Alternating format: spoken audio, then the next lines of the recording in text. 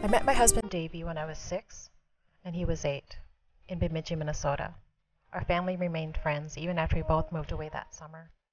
I ended up in Japan, completed my bachelor's and master's from Kobe University.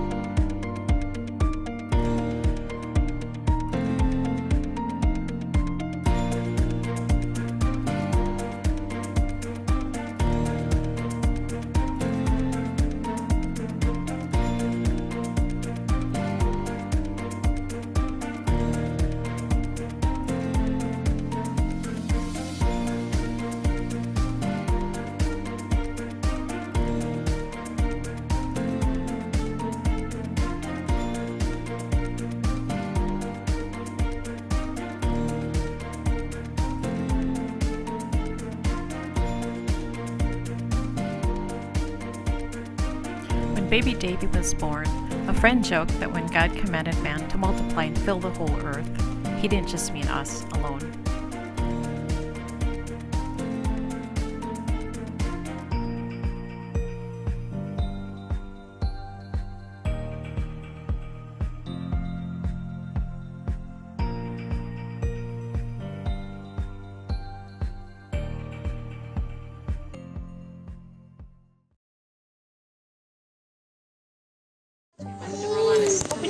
Alright, today, well, for 2 weeks. It's the 21st of August.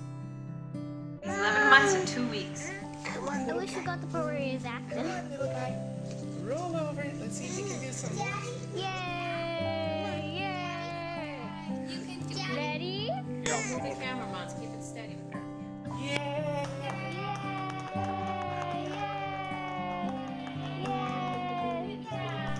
The doctors could not figure out what was wrong with baby Davey, so the best we could do is just cheer him on and try to get his muscles stronger and help him with some therapy.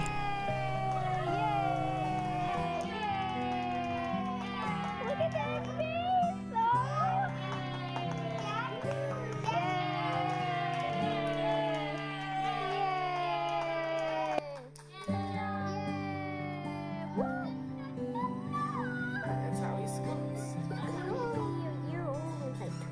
Push up, baby. Push up. Push up.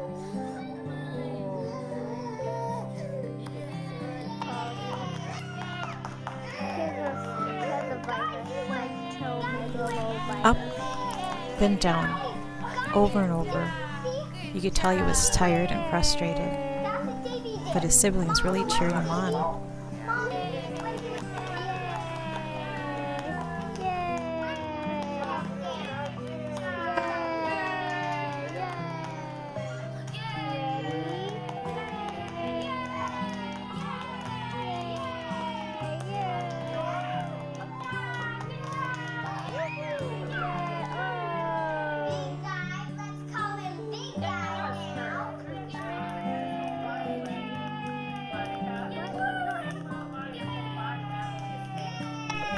He would often cry in frustration and then get right up and look around to see all the smiles and the cheers, and he'd do it over again.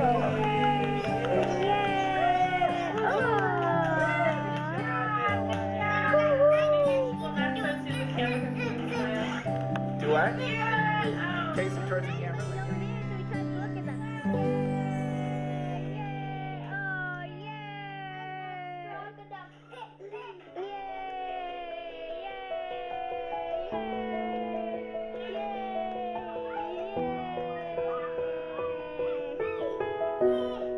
Eventually he gets frustrated. But his arms keep getting stronger as he goes down.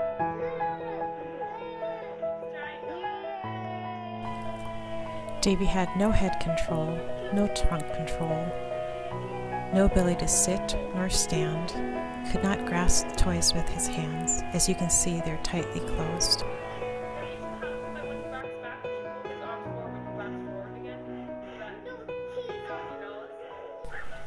And at this point, all the doctors could say was that he had cerebral palsy and a possible cytomegalovirus, which did not explain very much to us. But until more lab tests come back, we'd have to be satisfied with the fact that he had cerebral palsy.